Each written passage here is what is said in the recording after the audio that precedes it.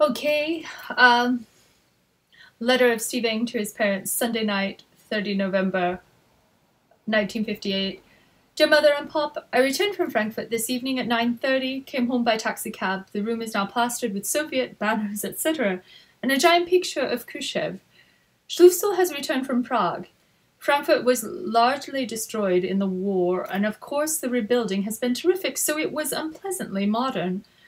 The Americans have spread over a huge area thereabouts. It could have been Arlington. The PX was quite good, as was the commissary. One girl was elated over spotting Mr. Presley behind the wheel of a jeep when we arrived. The army is everywhere. John's dad is a lieutenant colonel, has been in London, and was very pleasant. He was gruff and cynical, and therefore immediately interesting.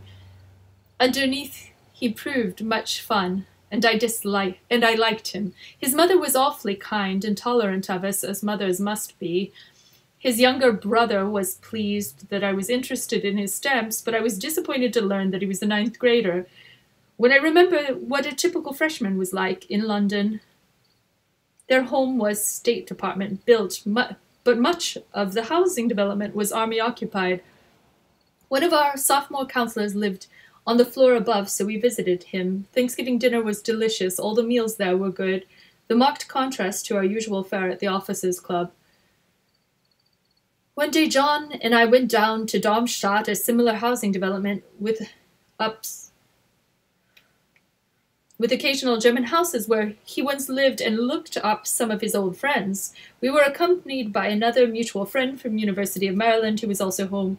Throughout the entire trip I could not but compare it with London and the unique arrangement I had last year.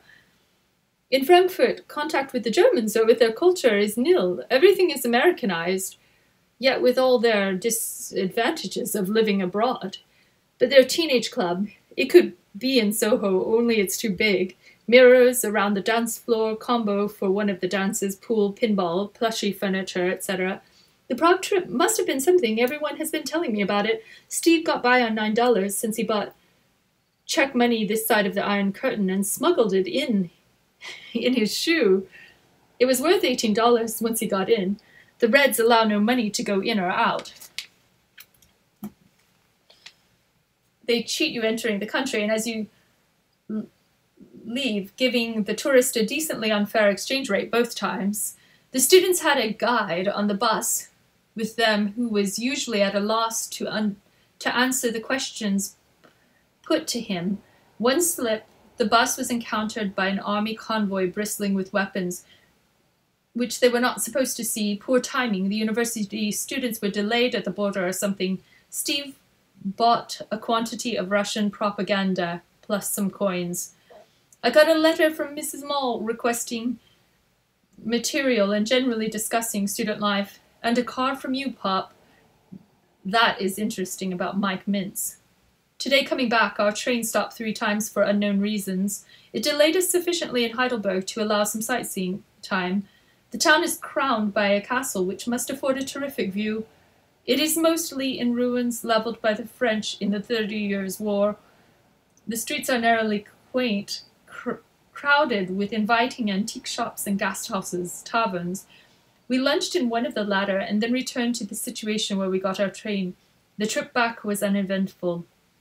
I hope that you were able to have a nice Thanksgiving and did something enjoyable together. Or is Ransom still in the USA? In any event, I hope that you had a pleasant holiday. I did. But this week, there is much work to be done. My government term paper needs retyping and French needs attention. Love, Steve. P.S. I now own the 1924 transcript copy of H.P. Lovecraft's The Festival.